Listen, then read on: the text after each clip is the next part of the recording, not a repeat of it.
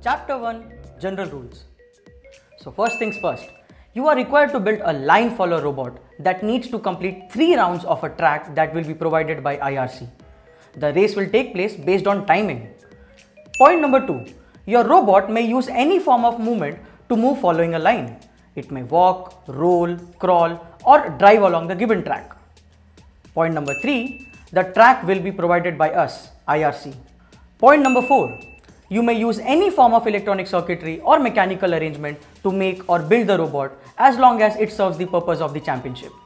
Point number 5, to register for the competition, you need to download the WitBlox app, enter your details and pay the registration fees. Upon successful registration, the IRC team will send you the track to your address, which is to be used both for the practice and performance of your competition.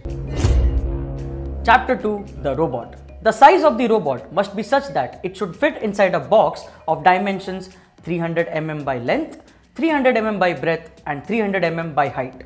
The robot must not be powered by AC mains directly or indirectly. The robot may use any of the following sources of power: a battery, a solar cell, a power bank. The source of power must be part of the robot and you are not allowed to hold any part of the robot when it is traveling along the track. The robot may walk, roll, crawl or drive along the track to complete the task.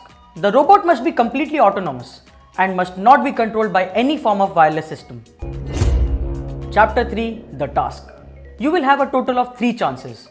In each chance, your robot is required to complete 1 round of the track provided. The robot starts from the position marked Start Here. You may choose in which direction your robot will start its course.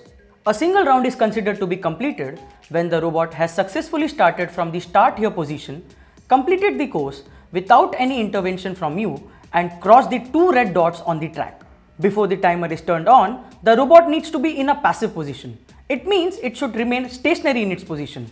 However, depending upon your design, the robot's battery may or may not be switched on. The judges will turn on the timer. When the timer is turned on, you are allowed to physically activate the robot. Once the robot is activated, you are not allowed to touch the robot. It may happen that the robot may get lost from its path or may even stop owing to some technical faults.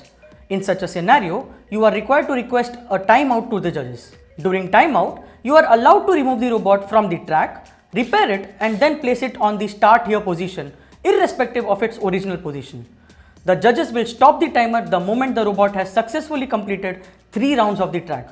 You have a maximum of 3 minutes per chance to complete the task. The least time recorded by you out of your 3 chances shall be called as your best time. The participant with the least time will be declared as a winner. Chapter 4 Tiebreaker.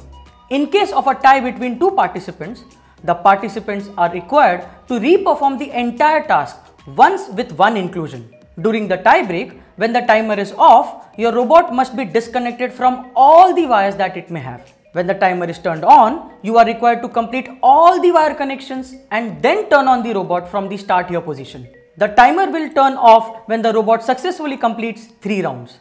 No limit of 3 minutes in tiebreaker. The participant with the best time during the tiebreaker wins.